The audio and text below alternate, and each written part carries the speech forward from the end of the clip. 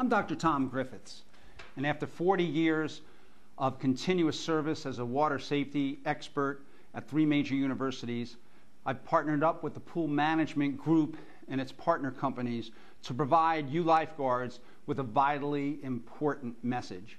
During the past 40 years, I've published 7 textbooks, 4 water safety videos, some of which you've seen, like Disappearing Dummies and the 5-minute scanning strategy, and 300 articles. But what I'm here to tell you is that drownings do happen in lifeguarded pools. Even under the best of circumstances with the most conscientious lifeguards on duty, drownings do happen. If you guard long enough, it's like terrorism. It's not a matter of if, it's a matter of when. And when a drowning does occur in a guarded pool, oftentimes the 3D's come into play. And you may ask, what are the 3D's?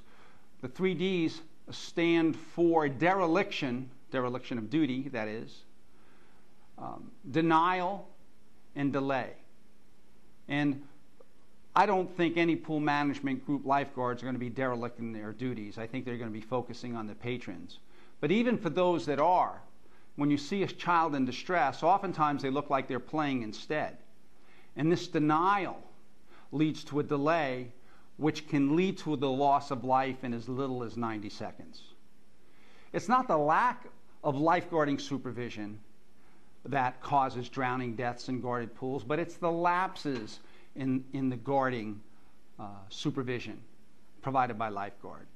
Let me tell you a story, a true life scenario that happened just a few years ago, and as a result there was a loss of life. In a very popular, well-guarded, well-trained water park, indoor water park, a 4-year-old boy was attending a birthday party.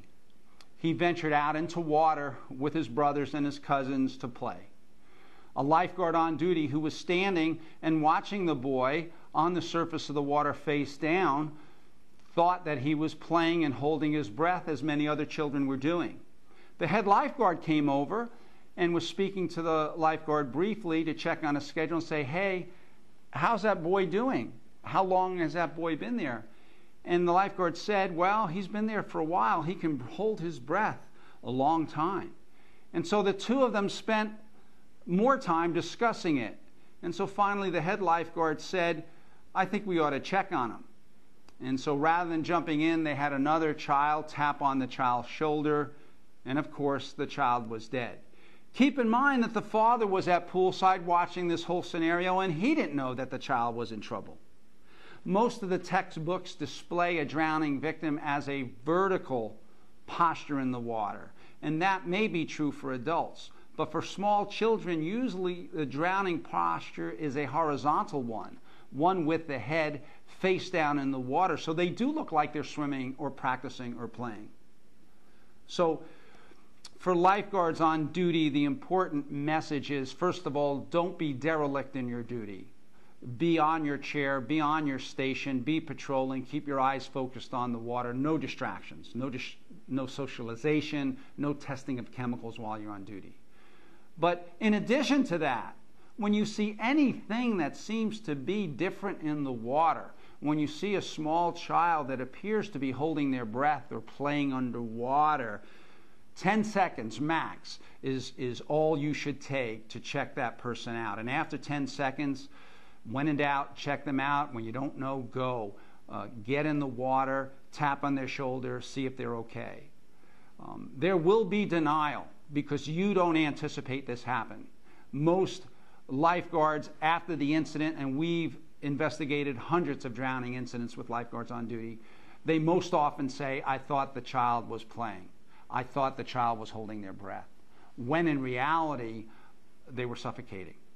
So please, the take-home message here is you don't have many defenses or many technologies to help you. So when you're on duty, please don't hesitate to ask. Don't hesitate to leave your chair to enter the water and simply ask, "Are you okay?" Don't ever hesitate and wonder why someone's on the bottom of the pool or how long have they been there. Just react. And the other thing is you want to keep kids and all people up on the surface of the water. Underwater swimming is reserved for for people who are getting training and being coached, we really want to reduce underwater swimming, breath holding games, and so forth. They should be banned, prolonged breath holding. And one of the reasons why is it's so popular and so common that lifeguards often ignore victims in distress because it looks like a normal, acceptable activity. So once again, when you're guarding the pool, have a safe and enjoyable summer, enjoy your job, stay alert. But the key message here is avoid the 3Ds.